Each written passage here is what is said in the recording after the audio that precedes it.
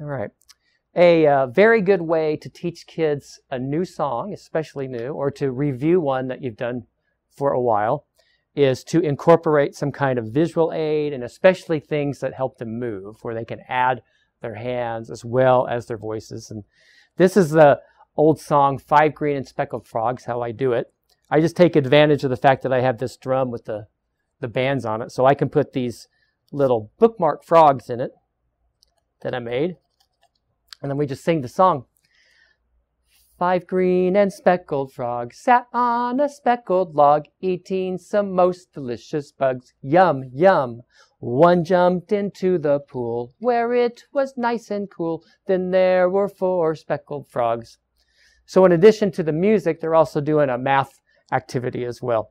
The other kids who are waiting, I would have a student up here doing this. The other students who are waiting would be playing instruments like drums, doing a beat on a drum. Or if you have a frog wiro, you can do that. That gives you a good frog song, and they can still do a beat. So I'll do a beat on the drum while we play it. Do the next part. Four green and speckled frogs sat on a speckled log, eating some most delicious bugs. Yum, yum.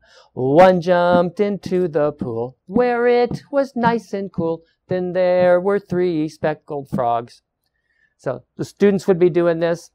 And actually, I would ask them before we do the next verse, I would say, now we have three frogs. How many are going to be next? If the class is ready for that. So I use a blue scarf for anything that's blue to designate a pond. And then anything, you could just put these on the ground if you don't have a log to use. And just have them jump it in. You can make it as big or as small as the kids want to do it.